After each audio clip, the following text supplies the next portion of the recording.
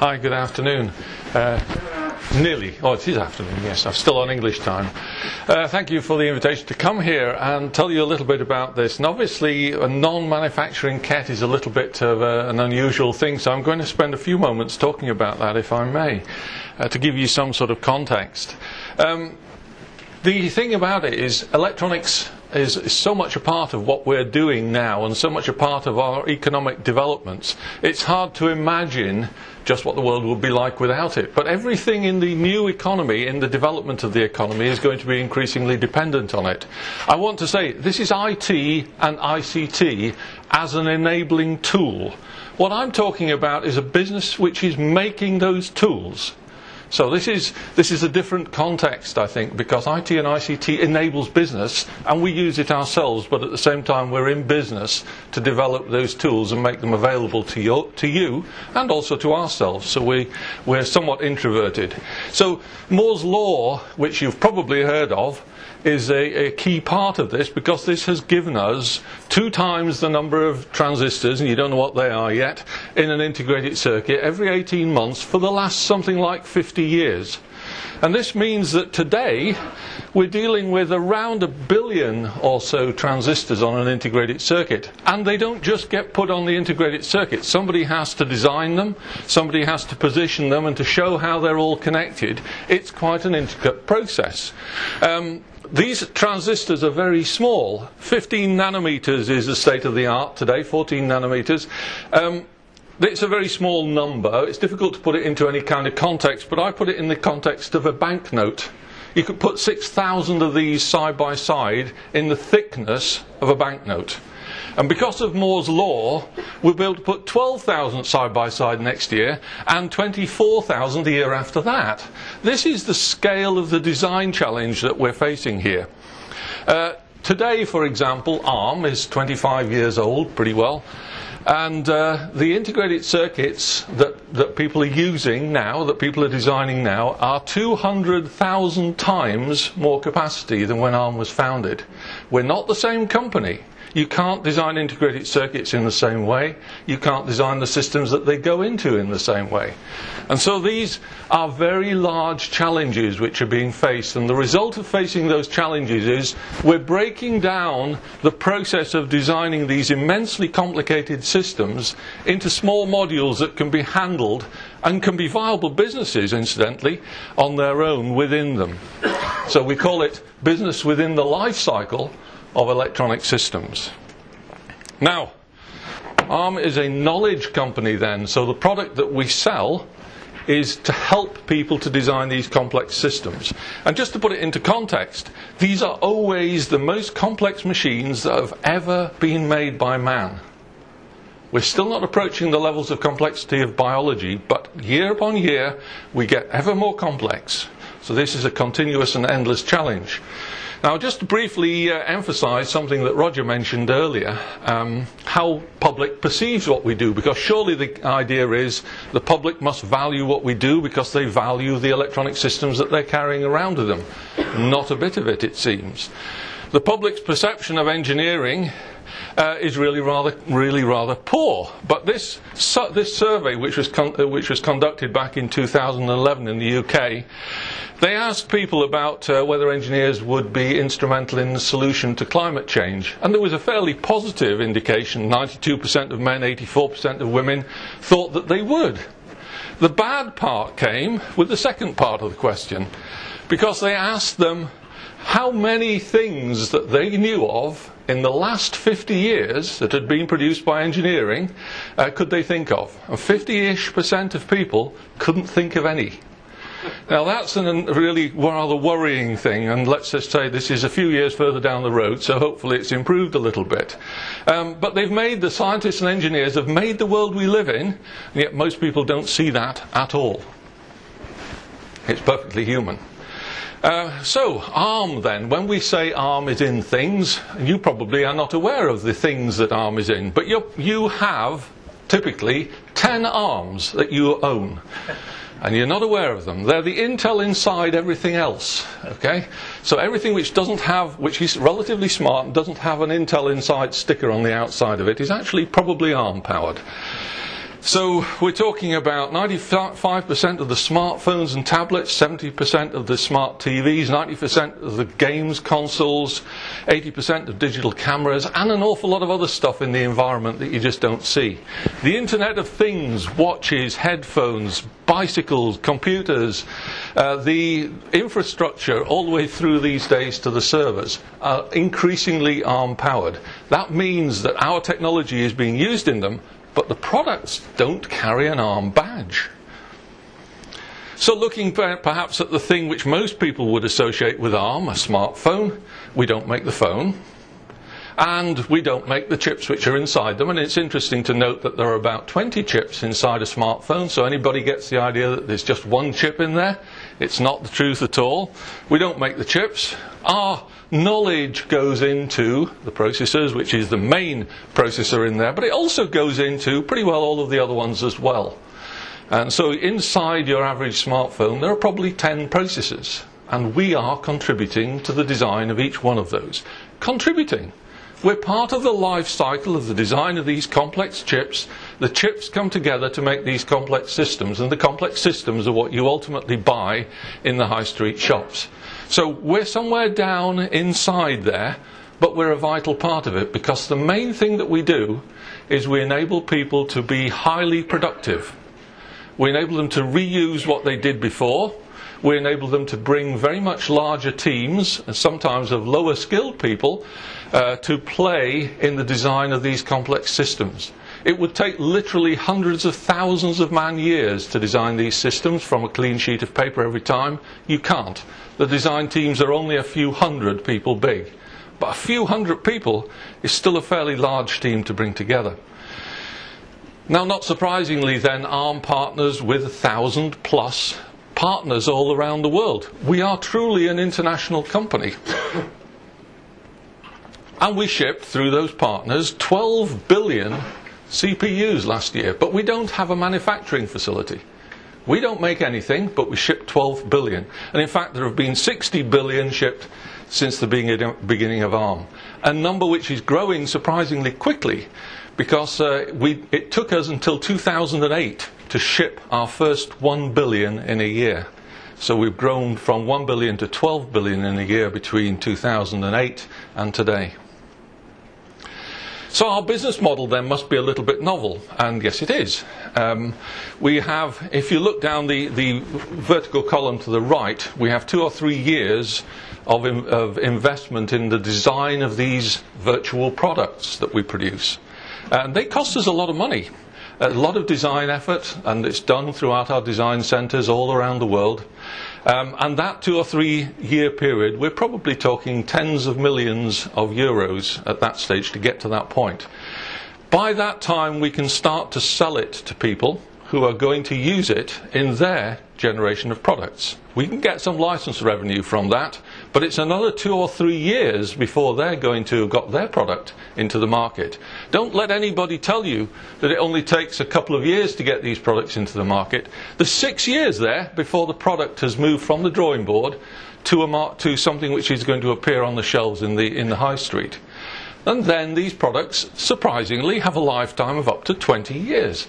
Even today, these products have a lifetime of up to 20 years. They put them in different coloured boxes and they reshape the packages a little bit, but essentially they don't change. And then we get royalty revenue on that basis. ARM technology has been seen to create new global markets and to transform existing ones.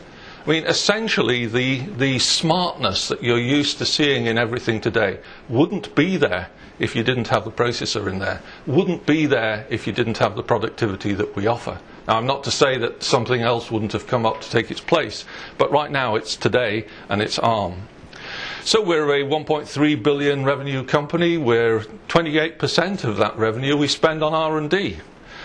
Yet we're only a small company, just 3,300 people worldwide, 1,400 in the UK. Yet we're about number 40 in the UK for the size of company. Biggest company, value is £1.2 trillion in market capital. So it doesn't need to be a biggest company to be the most significantly valued. What have we got there? 350 potential royalty payers. Now, this is good news to us because these are people who are in the early stages. They've licensed the product, they're buying it, they're making the product, but the products haven't hit the shelves yet. And we've got 350 new companies in there who are designing stuff which is going to be ARM-based. That's our future revenue.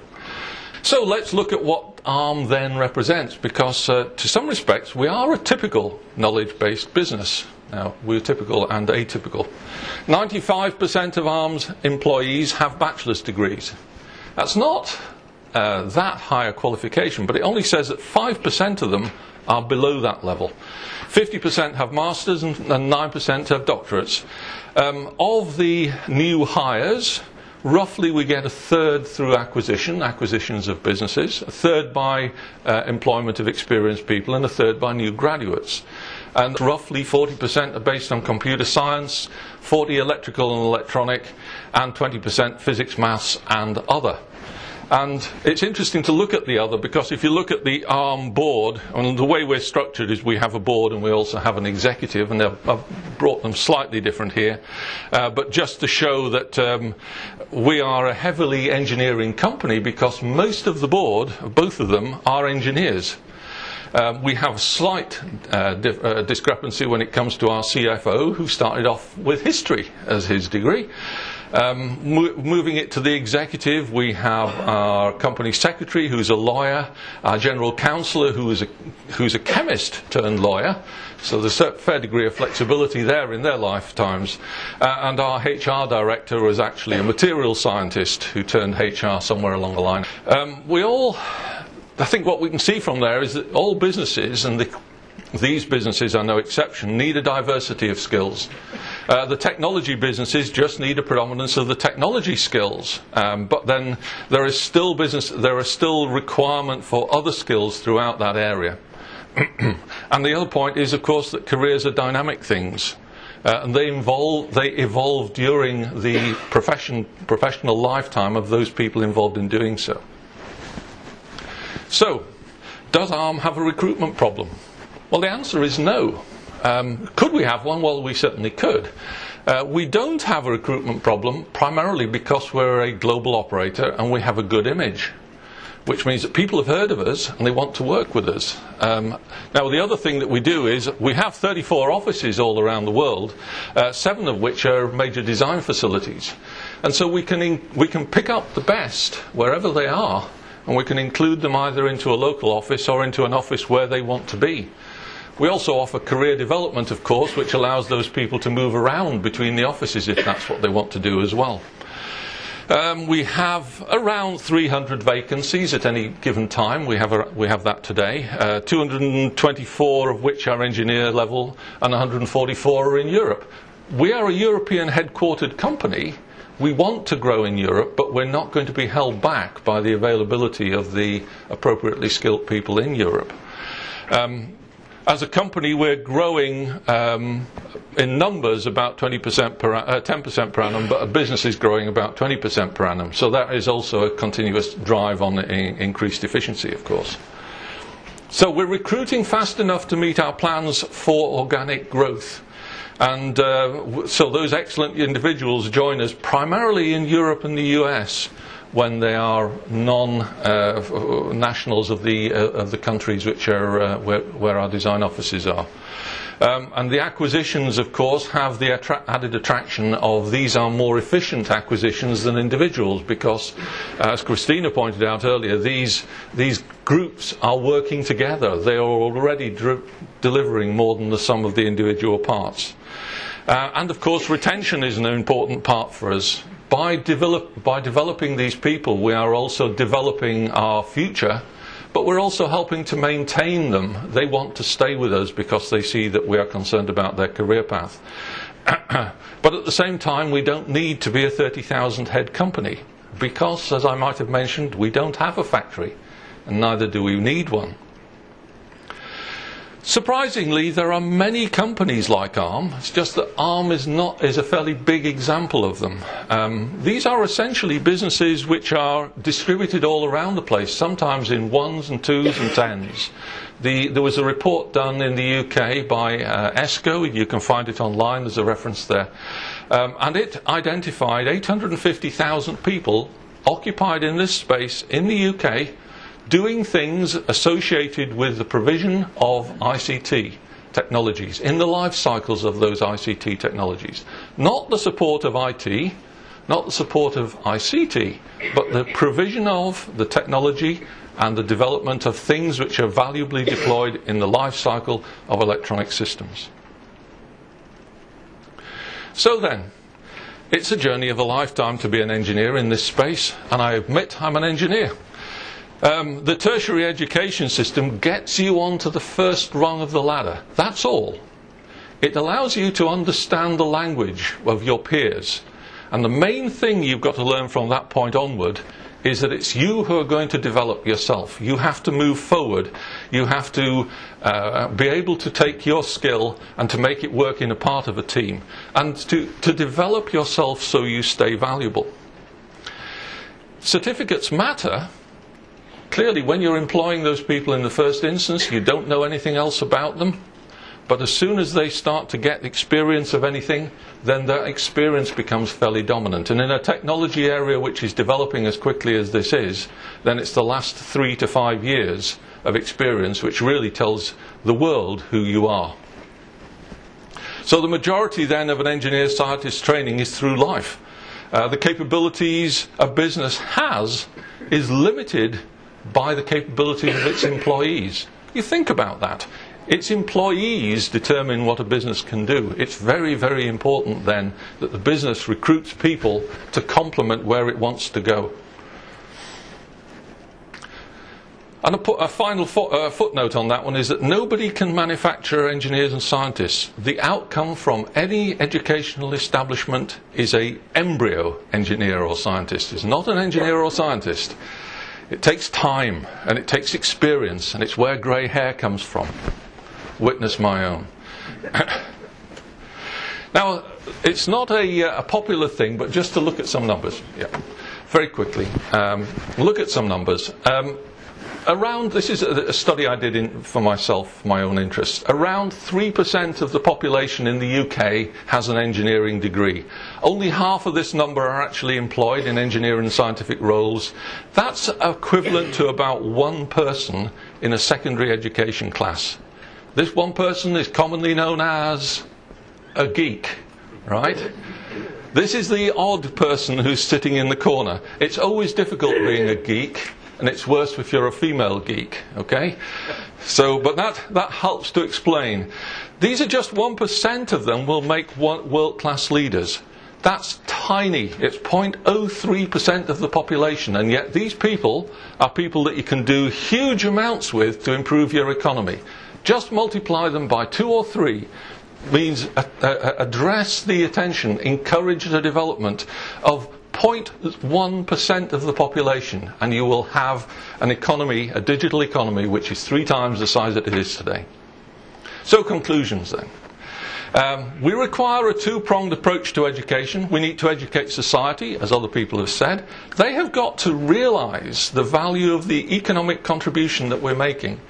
In the UK, ESCO said 3% of the population is contributing 6% of the UK economy. Think of that. We're twice as productive as the average economic contributor. We must tell that. Business must value the economy and the career opportunities that go along with it, and educate the individuals. They have got to be real. They've got to realise that it's not just strive to get this degree and then you'll be an engineer scientist. It's a through life thing. It's actually a pleasure. It's a huge fun. It's a challenging role, and it's better than the best computer games that you can buy. But it does require governments to encourage and support intellectual elitism. Intellectual elitism, I can imagine, is not very popular. But if you're a rower, a sportsman, then it's okay if you've got big muscles. It's just different kind of muscles that we're talking about here. It's biological, and they need to be built up and developed just the same way. Okay, and now my final slide, really. How can such a small company be a world leader in the way that we are? And the answer is, this is what the 21st century marketing, and this is what the 21st century globalization, and this is what 21st century business is all about. 19th century businesses, are dinosaurs. Thank you.